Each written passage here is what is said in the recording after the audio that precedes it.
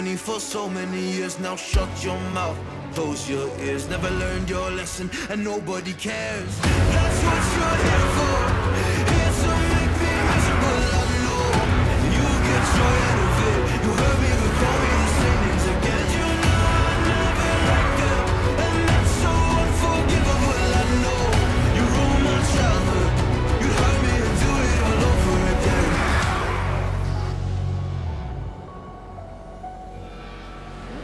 That's what you're here for. Here to make me miserable, I know. You get joy out of it. You hurt me, but call me the same names again. You know I never liked them, and that's so unforgivable, I know. You ruined my childhood. You hurt me and do it all over again.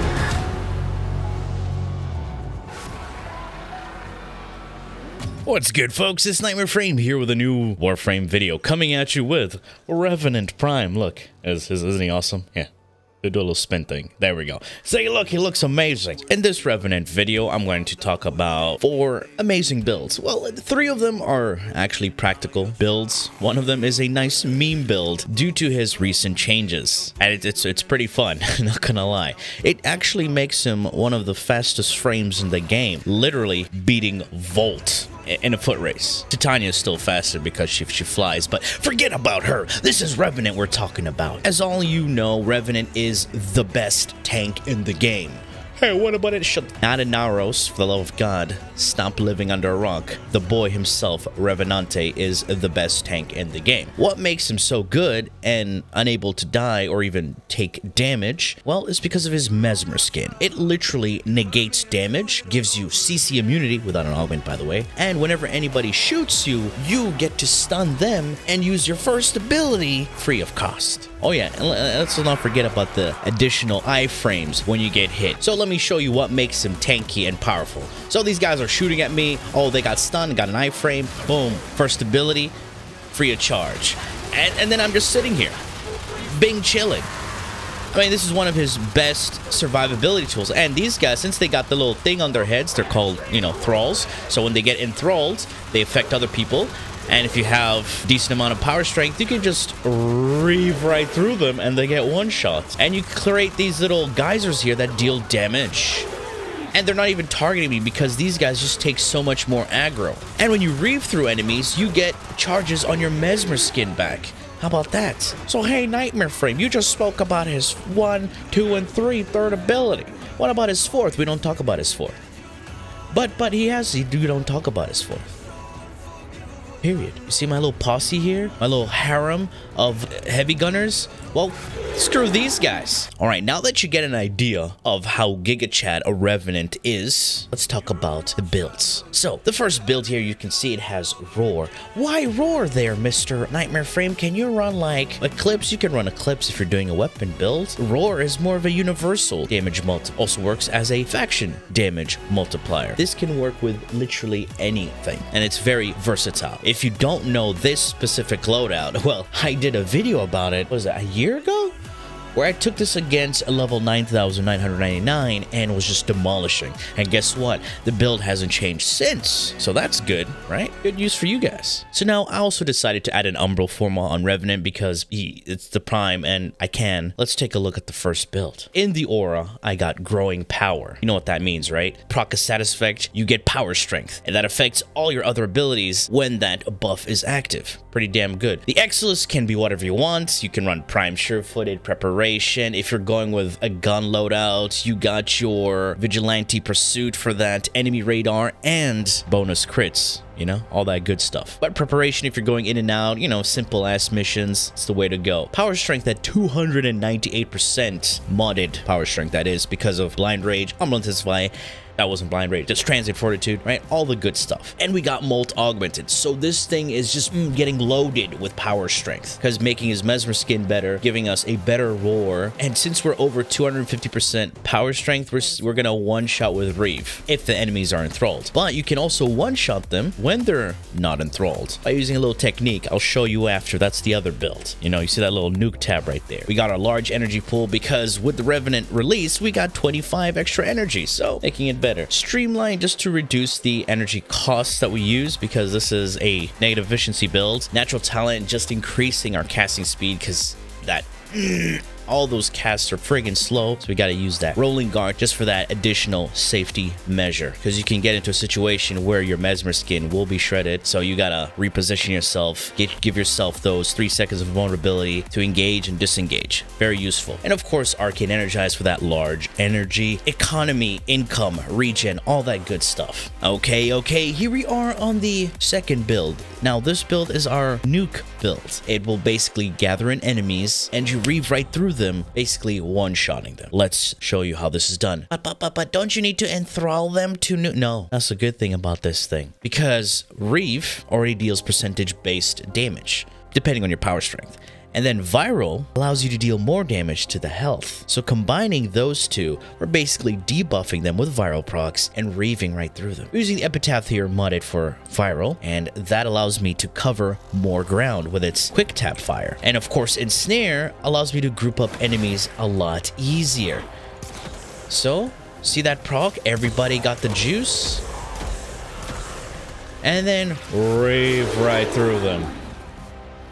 Yes, you did see that. And this build is very energy efficient as well. Let's check it out. We replaced the fourth ability because we don't use that garbage. The build, very simple. Growing power yet again. But here, I'm using Power Drift. For this, make more power. It's just 15% more power strength, but that's about it. Range at 175% with Stretch and Augur Reach. Very good. Our energy economy is gonna come from Prime Flow, Equilibrium, and Energize. Why Equilibrium, sir? Well, because we're gonna be using our Panzervopophyla with some, very interesting mods, which I will show you, don't worry. Duration at 128% because of, transient fortitude. We need some power strength, but we also need to have some duration in there. That's why. And our 2 power strength mods are both transient and umbral intensify. We're gonna get even more due to power drift, growing power, and molt augmented. Here you may notice, why don't we have natural talent? Well, because we're also going to be using the Madurai focus school. For example, this is the normal cast. There is a slight delay, but if you void dash, you get that power transfer. It's faster. Oh my god, that's amazing. Why? Because of the Madurai Focus School node, Power Transfer, right? It gives you 50% casting speed. That's literally a natural talent, exactly. Why do I also Void Dash instead of just going in and out of Operator? Well, because we're also using Sling Strength, an additional 40% power strength. Okay, now what's with the Panzer and getting energy back? So you see Equilibrium, right? It converts health into energy and energy to health. But we can't pick up health if we're full health. That's where the Panzer comes in. Listen, the Panzervopophyla, it's got its viral quill. This basically cooms on enemies, which counts as an assist right there. Enemies injured. They just have to, get touched without consent with the Panzer. And that basically gives us more chances to drop health orbs. And then with Synth Fiber, it allows us to pick up those health orbs regardless. So for example, right, health over there, look, we're just being chilling right here, and we can just infinitely get health orbs and we get energy back. And what is our epitaph primer? Well, it's pretty damn simple. We got our viral right here, see frostbite and pestilence, and then we got heat. Sure Shot and Carnage Stinger are here for the additional status chance increase. Prime Fulmination to give you a bigger radius, the 2 multi-shot mods for, of course, additional procs, and making this very, very versatile. Dexterity works with melees very well. There you go. Okay, now on to the third build. So I saw you're using the Karist Prime and the Argonac. What are those used for? Well, I'm glad you asked, because that is for the third build. The third build is using Zata. Zata's Whisper is a very unique ability which comes from Zaku. So this ability is a separate instance of damage. It applies and coats your weapons with void damage, and this void damage scales for your mods from power strength and faction damage mods. So it's pretty damn powerful. So when I say a separate instance of damage, I mean that it applies an additional hit. Think of it like when you smack someone, right? You smack someone and then someone else's hand coming in there.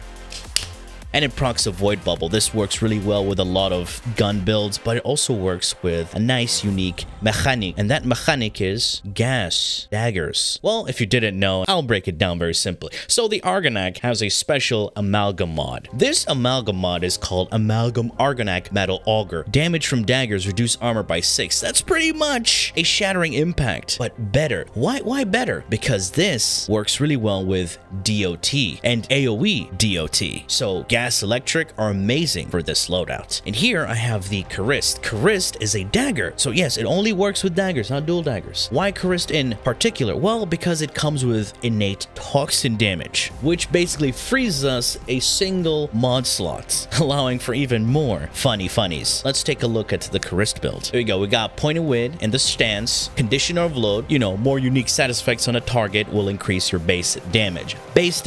Prime reach, use it. Don't be a douche monkey. You're not killing one enemy at a time, you're killing hordes of enemies. This went from 2 meters to 5.2 meters. Allows you to cover a wider range, build combo faster, all the good stuff. Okay, if you're probably doing this in a disruption, yes, you may drop prime reach for Gladiator Might or whatever you want, a Riven, who knows. Anyway, Organ Shatter for our crit damage, Spike Rainier for a faction damage multiplier. Berserker is very good if you're doing survival. If you're doing disruption, yes, replace it with Prime Fury or Quickening. Quickening is also very good because it allows you to build up combo faster as well with each hit. And the one element mod here, which is the heat one, which allows us to make gas with just one mod. Amazing, right? Weeping Wounds to increase our status chance. We have more consistency over there. And of course, the last mod is an attack speed mod because Charist is dookie doo-doo when it comes to attack speed. So that's why we're stacking this guy up with a bunch of attack speed. We got Berserker, Gladiator Vice, some initial attack speed, but also gives us that more crits. And we have Arcane Strike. All right,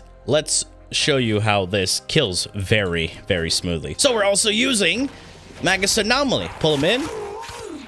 That was a couple of hits. Look at all that gas proccing everywhere. See, armor stripped. And they just die very easily. I'm not attacking them like properly. So if we're in an actual survival, we just hit them and they're dead. Let's take a look at the Revenant build.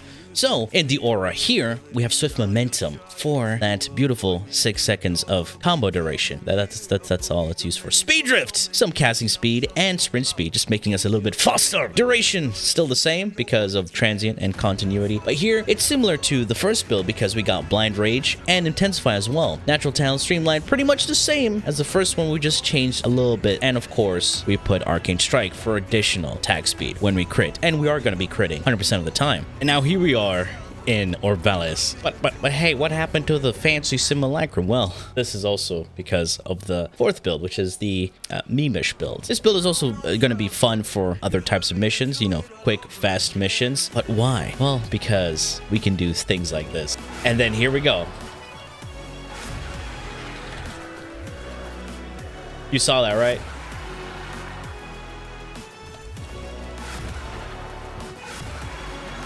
I got stuck. But as you can see, we're popping off. We're fast. Give you a 2-second head start. 2 seconds! Goddamn, bro. This guy wants... Okay. Do it again.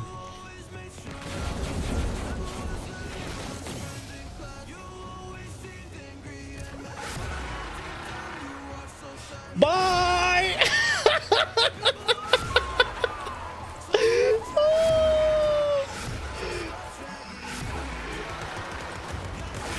Lol, dude. Even I got stuck. I'm still faster, dude. What the fuck? Get fucked. Anyway, the build is very simple. We have the Argonac again because we can mod Amalgam Serration for that 25% sprint speed. And the build itself, we have Infested Mobility because this gives us additional sprint speed, which scales up power strength. All right, Sprint Boost in the Aura for that additional sprint speed. Rush for that additional sprint speed. Armored Agility for that additional sprint speed. We don't care about the armor, it's just for the sprint speed.